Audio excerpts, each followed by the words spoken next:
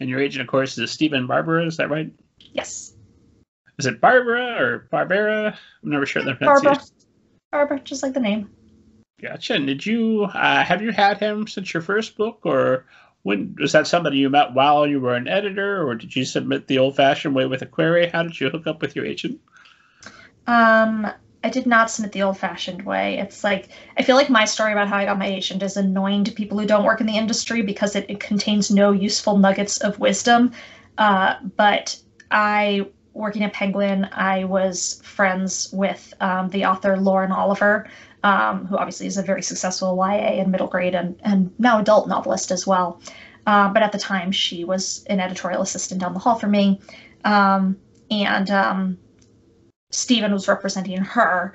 And incidentally, Lauren and Stephen and I all went to the same college. So Stephen and I were a few years apart. We hadn't overlapped there, but Lauren and he had. So when she was looking for like agent contacts, she went to him.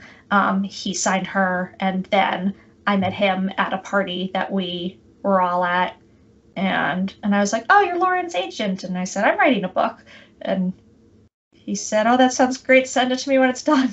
So again, like, there's nothing actionable there. You can't, it's just annoying. You can't do that if you don't work in New York City publishing. Well, I think we've just come across a nice, clear argument as to why one might want to be in New York for at least a portion of one's career. Yeah. Publishing.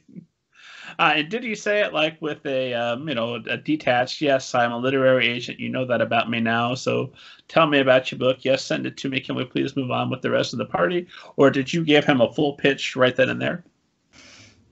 So this was 2009, and at the time, as I was working on the book, which became mostly Good Girls, its working title was Wayward Girls. So I said to Stephen, I was like, "Oh, I'm writing a novel." And he said, very much with polite interest, he said, "Oh, that, like, that's nice. What's it called?"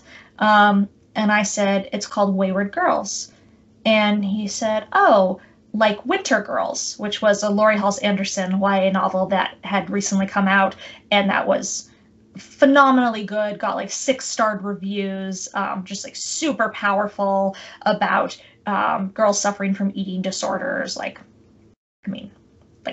beyond good. So I said Wayward Girls, and he said, "Oh, like Winter Girls." And I said, "So much better than Winter Girls." And Stephen is like very deadpan, and he didn't know me, and so he looked at me and he said, "Really?" And I was like, "No, of course not, I'm kidding." And he was like, "Okay, well, send it to me anyway." So that was our how we met story.